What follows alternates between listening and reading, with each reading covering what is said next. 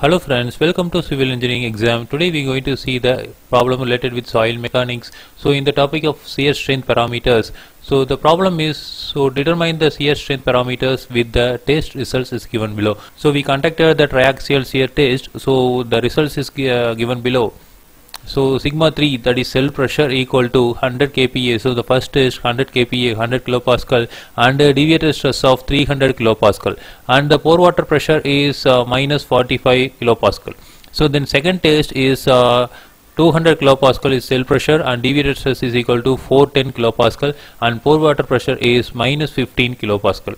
So first we have to find out the shear strength parameters, that is C and phi. So C is cohesion and phi is equal to angle of internal friction.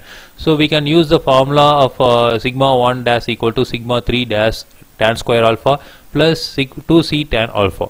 So this is the formula. So we can substitute. So first we have to find out the sigma 1 value. So sigma 1 equal to we know the formula sigma d plus sigma 3. So deviated stress plus cell pressure.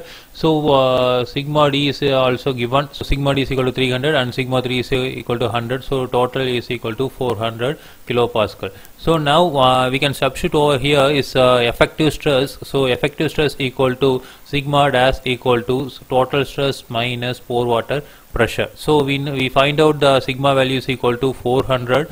So now we can substitute the pore water pressure is equal to 45. So minus of minus 45. So 45 minus into minus is plus. So we can put over here. So 400 plus 45. Sigma 3 dash is given. So 100 plus 45, because sigma 3 equal to effective pressure. So say 100 minus pore water pressure. So pore water pressure 5 minus into minus plus. So 100 plus 45, and tan square alpha plus 2c tan alpha. So now we can get the equation. So 445 plus 100 plus 45 is equal to 145 tan square alpha dash plus 2c tan alpha. For second test also we can derive the equation likewise. 200 plus 410 and 15. So 200 is equal to sigma 3 value, and 410 is sigma d deviated stress value, and 15 is equal to pore water pressure value. So equal to 200 plus 15. So 200 is equal to sigma 3 plus 15 is equal to pore water pressure, and tan square alpha plus 2c tan alpha. So we got the another equation 625 equal to 215 tan square alpha plus 2c tan alpha. So we can equate equation 1 and equation 2. So we got the value tan square alpha is equal to 18 divided by 7.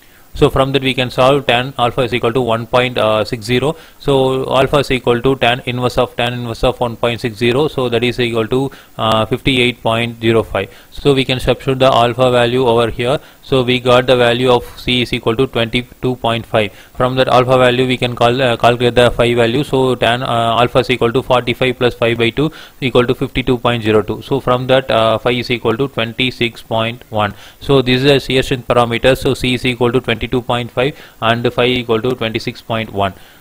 So this is the method to solve the triaxial test problem. Again we will see in next video. Thank you.